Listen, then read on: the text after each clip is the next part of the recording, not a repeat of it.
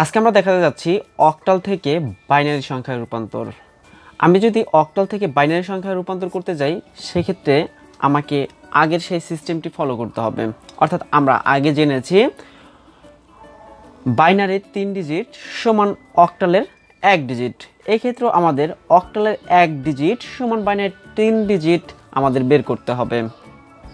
তাহলে বের করার জন্য আমাকে সেই একই পদ্ধতি বের করতে হবে, একই পদ্ধতি ব্যবহার করতে হবে। আমি 4 3 6 লিখে নিলাম। এবার দেখুন আমার অক্টালের 1 ডিজিট সমান বাইনারি 3 ডিজিট বের করতে হবে। তাহলে আমি কিভাবে বের করব? আমি সেই একই সিস্টেমটা লিখে নিচ্ছি। 1 1 ডাবল 2 2 ডাবল 4। এবার যদি আমি এই সিস্টেমটি অনুযায়ী কাজটি করতে যাই সেক্ষেত্রে আমাদের কি করতে হবে? দেখুন এখানে রয়েছে শুধুমাত্র 4, অর্থাৎ এখানেও আমাদের 4 রয়েছে। সুতরাং আমাদের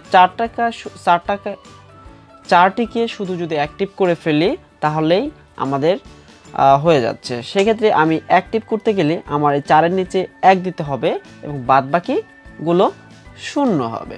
সুতরাং আমরা 4-এর বাইনারিটি লিখে ফেললাম। এরপর যদি আমি 3-এর বাইনারিটা বের করতে চাই সেক্ষেত্রে আমাদের কত প্রয়োজন হচ্ছে আপনি দেখে নিন। এখানে 2 যোগ যদি 1 করি সেক্ষেত্রে আমাদের 3 হচ্ছে।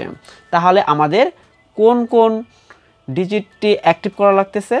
2 ডিজিটটি অ্যাক্টিভ করা লাগতেছে। সুতরাং 2-এর নিচে 1 দিব এবং 1-এর নিচে 1 দিব এবং বাদবাকি যেই ডিজিটটি রয়েছে তার নিচে আমরা 0 ব্যবহার করব। তাহলে আমাদের এখানে 3-এর বাইনারি হলো কত? 0 1 1।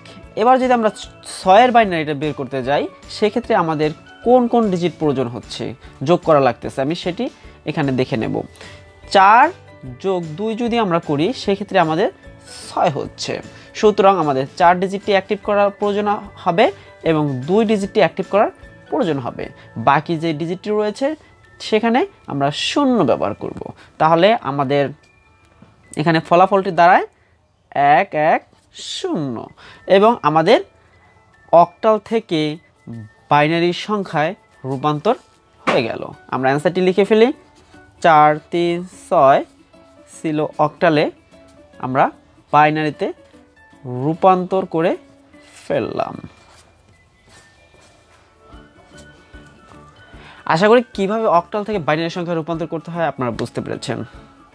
পরবর্তী ভিডিওগুলো দেখতে থাকুন এবং অবশ্যই আমার চ্যানেলটি সাবস্ক্রাইব করুন। ধন্যবাদ।